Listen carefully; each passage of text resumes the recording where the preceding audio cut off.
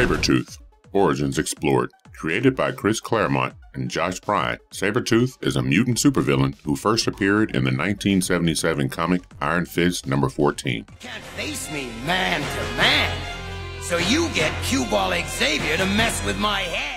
Originally, this character was meant to be limited to Iron Fist, but later was used in the X-Men comics. Sabretooth is by far one of the most brutal villains in the Marvel Universe and the arch-nemesis of Wolverine, despite originally being introduced as a minor villain in the X-Men comics. In fact, in the year 2009, Sabretooth was ranked as the 44th greatest comic book villain of all time by IGN, and that tells something about him. In this video, we will explore Sabretooth's dark origins and dive deep into the comics in which he first appeared. So, without further ado, let's begin, shall we? Before we go into our explanation, we have a very small request. If you like our content, please support us by subscribing to our channel. This is a small click for you, but for us, it means a lot. Thank you. Now let's begin.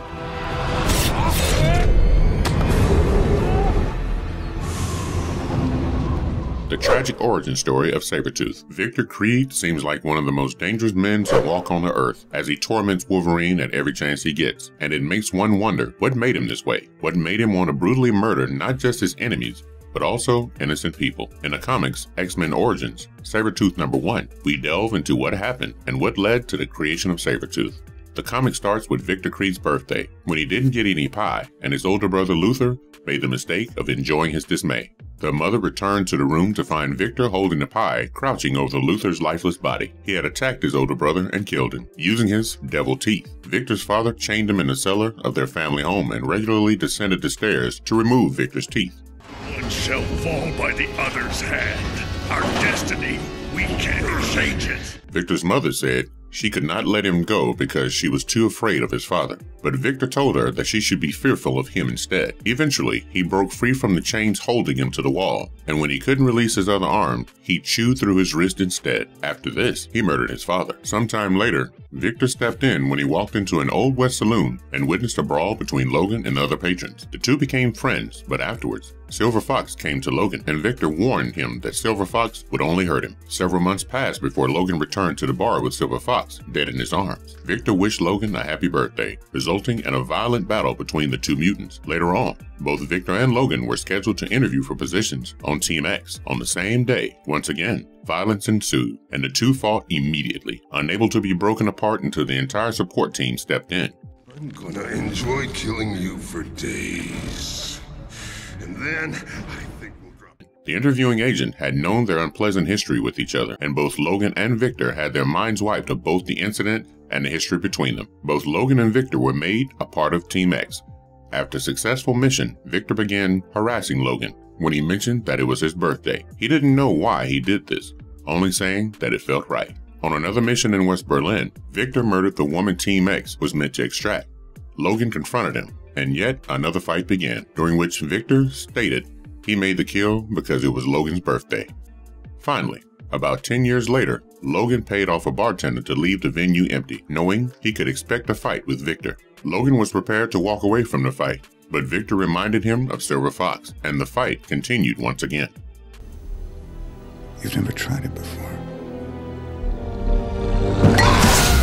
The mind-blowing backstory of Sabretooth from X-Men Origins, Wolverine. The 2009 film might have revolved around Hugh Jackman's character, Wolverine, but it also introduced us to one of the supervillains of Marvel, Sabretooth, or as we know him from the film, Victor Creed. The movie starts in 1845 Canada, where a young boy, James Howlett, witnessed his father being killed by Thomas Logan, the groundskeeper. This instigates his mutation, and he ends up killing Thomas, who reveals that he was the father of the young boy. Now, Victor Creed, who is James' half-brother, decides it would be best for them to flee the village. They spend the next few centuries fighting the Civil War, World Wars, and the Vietnam War. Eventually, they are sentenced to an execution, which they survive because of their mutant abilities and are approached by William Stryker, who offers them spots on his team of mutants, Team X. This team consists of Agent Zero, Wade Wilson, John Wraith, Fred Dukes, and Chris Bradley. Although everyone had their powers and strength, Victor was the most ruthless one of all.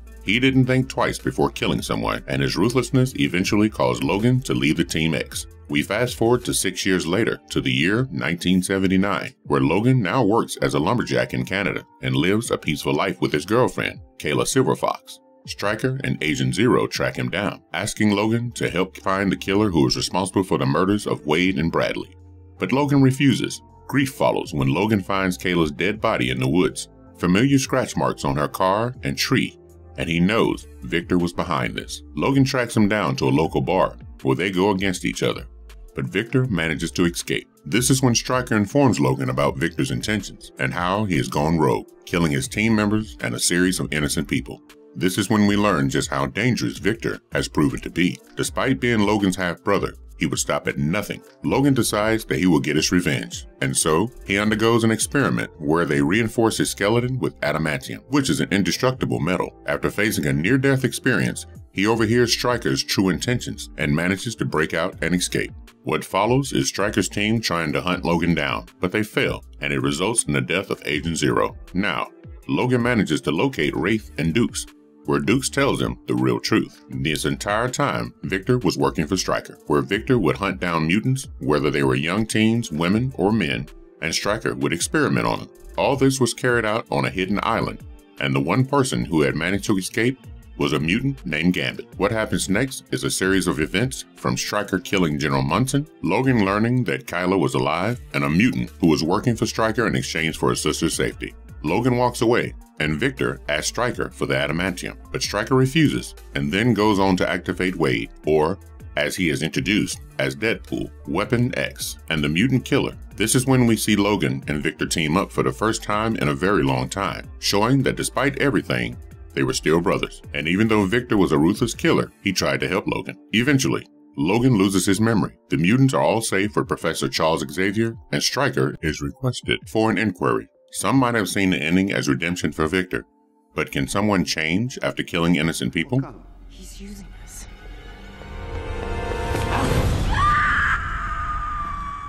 Worst things Sabretooth has done. Wolverine and Sabretooth both possess healing powers, which also means the ability to fight over and over again, heal, and go back at it again, which sums up the relationship between these two characters.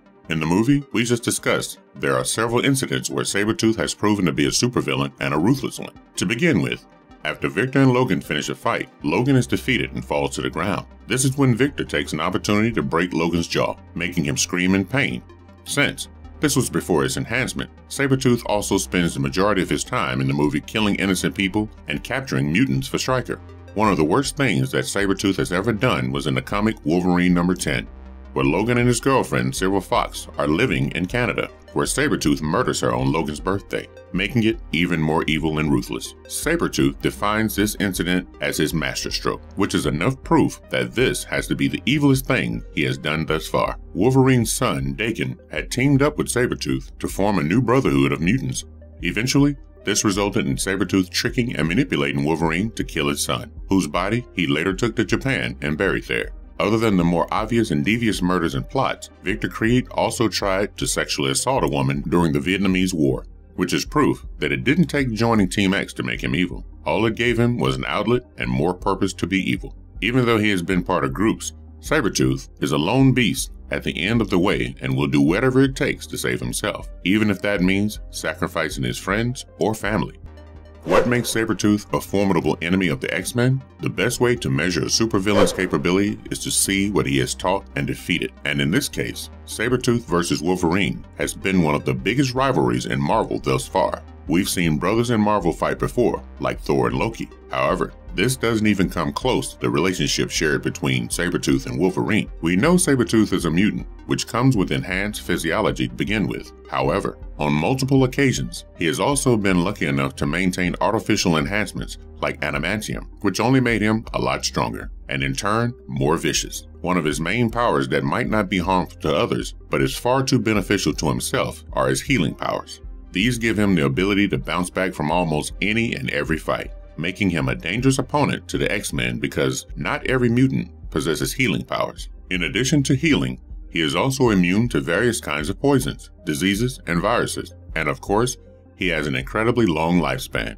Considering he is well over 100 years old, like most supervillains, he possesses superhuman strength. But along with that, he also has superhuman sense, which includes a heightened sense of taste, smell, hearing, and sight. Much like Wolverine, Sabretooth also has claws and fangs, which can cause plenty of damage. He is also an expert at hand-to-hand combat and has been trained by the CIA, Hydra, and Weapon X, which gives him an upper hand as compared to the X-Men. He might look like a brute on the outside with his build and beard, but he is an extremely cunning and intellectual man who has a vast knowledge and plenty of experience after being alive for this long. As we've witnessed before, he is also an advanced manipulator, easily convincing people to do his dirty work for him. It's Sabretooth, and it's payback time. Where else has he appeared? Apart from films, Sabretooth has also appeared on television shows such as X-Men, the animated series, Wolverine, and the X-Men, and even the Ultimate Spider-Man. It's safe to say that in almost any show that Wolverine was in, Sabretooth was there to cause damage. He also appears in several Wolverine and X-Men video games. Even though supervillains are the crux of everything evil in the Marvel Universe, they do have a large and dedicated fan following, which leads to the creation and sale of merchandise. Sabretooth has been part of the Marvel Legends merchandise. To begin with, he was released as a part of the 5th Wave and later in a face-off 2-pack with Wolverine. He was also a part of the Walmart exclusive Build-A-Figure wave and subsequently a part of other Build-A-Figure waves. In the 90s, Toy Biz released several Sabretooth figurines. His figurines were a part of almost all X-Men sets or paired with Wolverine. Diamond Select also released a Sabretooth bust, along with bookends that featured both Sabretooth and Wolverine. Sideshow and Applause released a diorama that featured the brothers,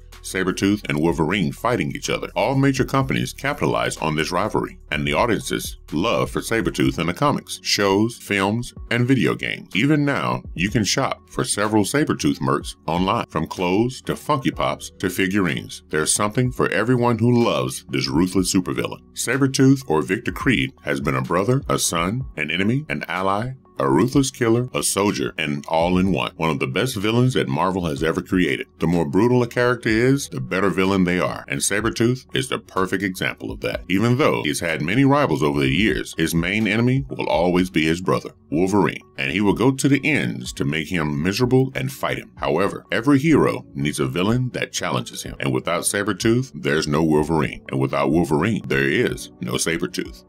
And if you liked our content, don't forget to leave a like and subscribe to us if you haven't already. Have a good one, and be safe. Thanks, everyone.